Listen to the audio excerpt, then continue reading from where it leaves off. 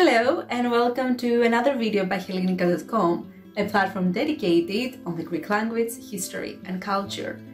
My name is Margelena and today I will narrate to you some stories, lesser known stories, about some popular landmarks and sites in Athens, the capital of Greece.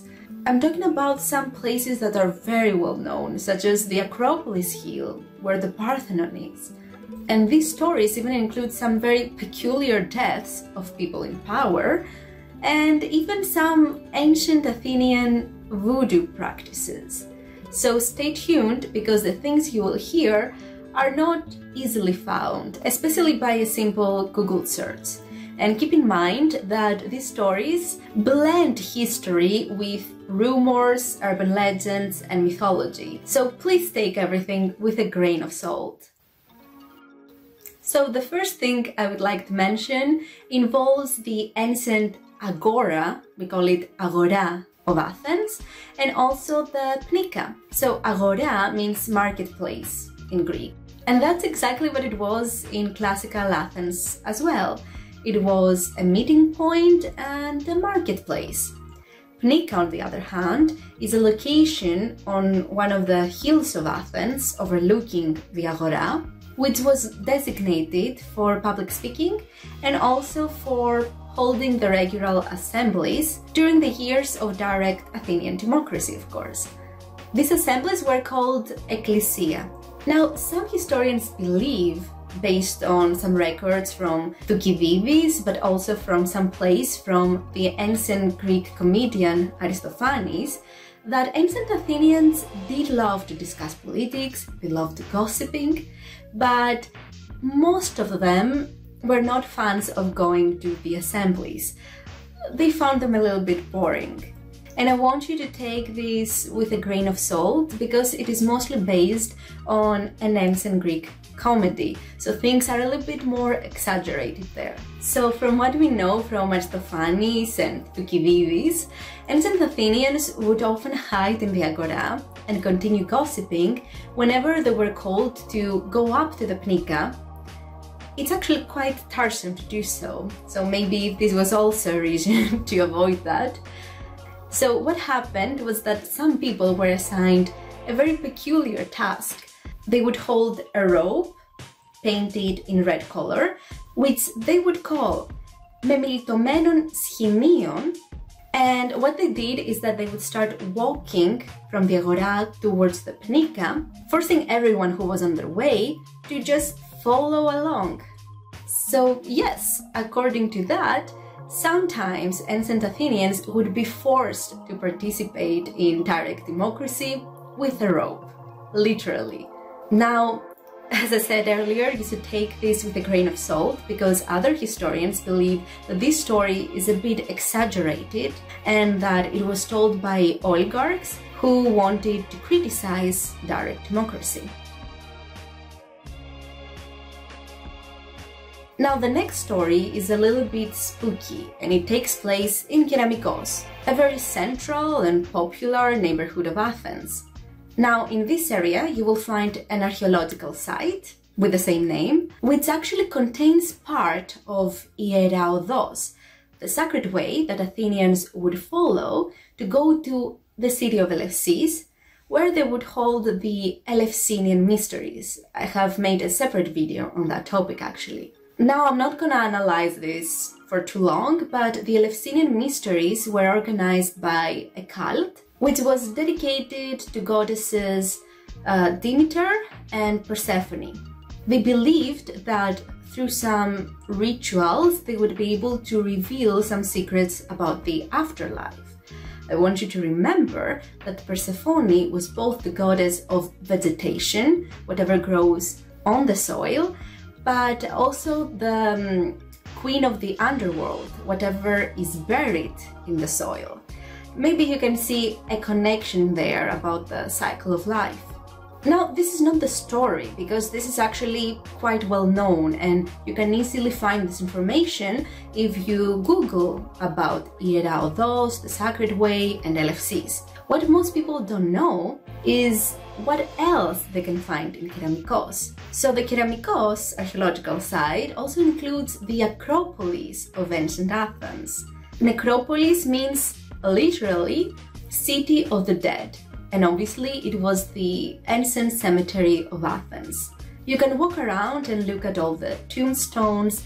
It is actually quite peaceful there. Of course, when archaeologists excavated the area, they found a lot of artifacts. Most of them were offerings to the dead that followed the traditional burial practices of that time. Nothing peculiar here. So basically, the archaeologists took all of these artifacts, and in order to preserve them, they created a museum on this site where they make sure that they are safe from the elements and people can go and look at them. What is weird here is that along with the regular findings, such as the amphora and the jewelry, they also found some tablets with some messages written on them. And these messages were curses. And these curses were not targeting a person who had died and they just buried them with a curse.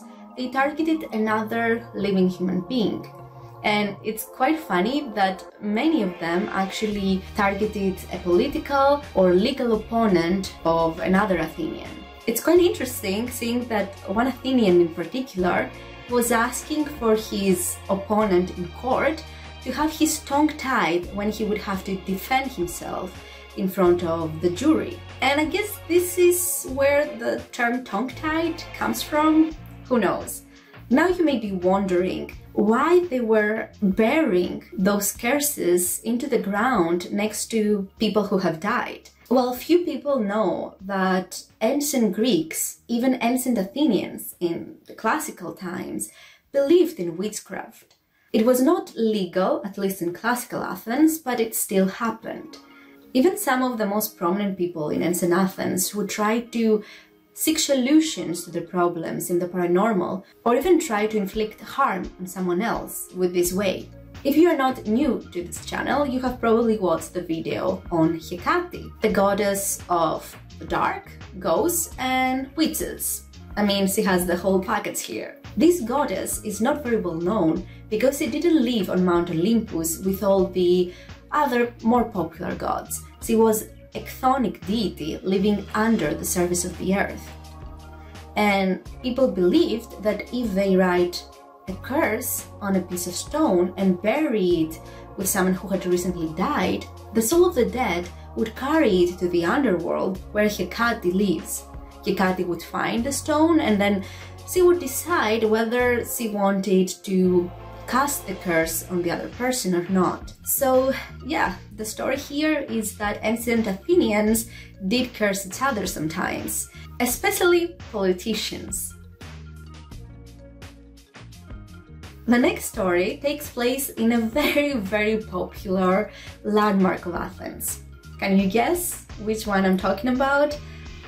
I'm talking about the Acropolis hill, where you have the Parthenon and various other ancient Greek temples. Well, one of these temples is Erechtheion. Erechtheion was dedicated to goddess Athena, but also to god Poseidon. Again, if you're not new to this channel, then you know that these two gods once competed against each other for the protection of the city of Athens. Obviously, as the name suggests, Athens, Athena, Athenians voted for goddess Athena, the goddess of strategy and wisdom. And that was because she made them an offer they could not reject. She presented to them the first olive tree from which they could produce olive oil and export it all around the Mediterranean.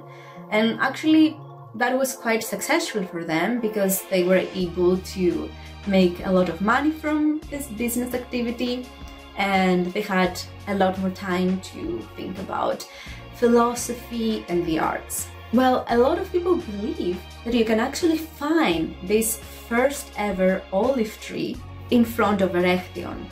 It is the olive tree that is exactly placed next to this temple. Now, as I said, a lot of the stories blend mythology and urban legends with historical facts. Obviously, we cannot prove that there is actually a goddess Athena and she made this tree spawn from the rocks, but we do know that it is, or at least it was, and I will explain myself later, one of the oldest trees of Athens. Now if you look at it, you will notice that it looks very slender and not as old as other olive trees that live for hundreds of years. Well, that is because after World War II, this olive tree had sustained some damage, and according to some reports of that time, they were able to take one branch, replant it, and another olive tree grew from there, which is of course connected with this other olive tree that supposedly lived there for thousands of years. So the story here is that if you visit the Acropolis of Athens, you can still find the first olive tree of Athens, and maybe of the Mediterranean, according to mythology, which was created by goddess Athena herself. And for our last story, we have a very peculiar death of a royalty in Athens. So many of you might already know that modern Greece at some point also had a royal family. In 1920, we had a king named Alexander, King Alexander. He was 27 years old, but according to historians, he was stripped of most of his powers from the liberal party in Greece, and he was used as a puppet king. King Alexander had a dog, and he loved walking with him through the forest that surrounded the royal estate in Athens. It's called Tatoi. So we have the Tatoi forest where he would love to explore with his dog. And we also had the royal gardens in the city center that he also loved to visit. Now, one day, the king decided to take his dog and go on one of his regular walks. Most people say that he chose the forest of Tatoi, but some others say that everything occurred in the national gardens of Greece, which back then were called royal gardens, and they're very close to the parliament in Syntagma Square. But let's just say that everything happened in Tatoi forest for now. As they were walking together, him and his dog, enjoying the nature, they suddenly saw two monkeys. Yeah, monkeys are not native in Greece, and the dog obviously started barking. The monkeys got scared. One of them went on and attacked the dog. The king then tried to separate the two animals and take his dog and run away, but then the second monkey just went ahead and started biting him, and the monkey somehow managed to bite him really hard on one of his legs. In the beginning, the wound didn't look very serious. It was treated, and the king continued with his life. But then he started to have fever, and they realized that the wound wasn't properly cleaned. A lot of bacteria had infected it, and obviously medicine was not as improved as it is today, and this infection led to sepsis.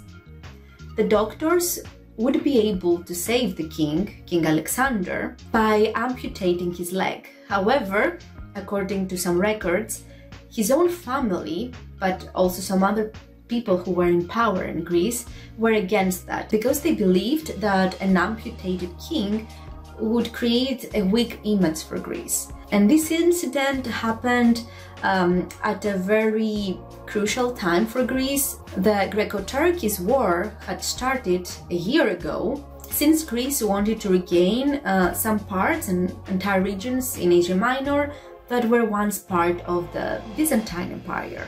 King Alexander died of sepsis a few weeks after the incident with the monkey.